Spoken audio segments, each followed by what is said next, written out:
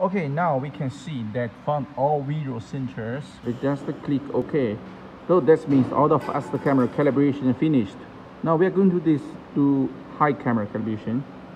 Just select nozzle number 1. Click go to. Okay, see. So this brightness is good enough, but please make sure that that maybe your machine may be like this, but this is not good for calibration. Please make sure.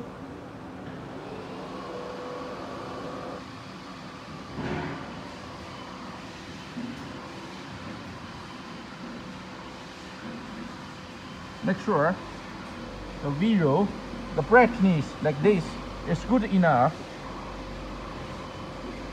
Okay, now we just click this auto calibration. Okay.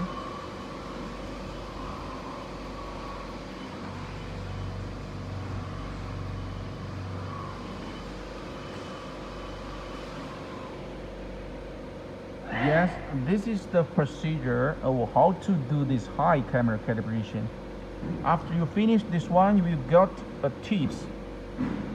All the sensors have been found for high camera. Just click OK.